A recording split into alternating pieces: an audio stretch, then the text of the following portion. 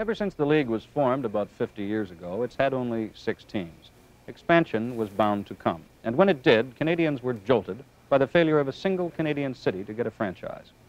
Sound familiar? That was 1966. The NHL made a big move to join the big leagues, adding 6 teams, but not a single one was in Canada.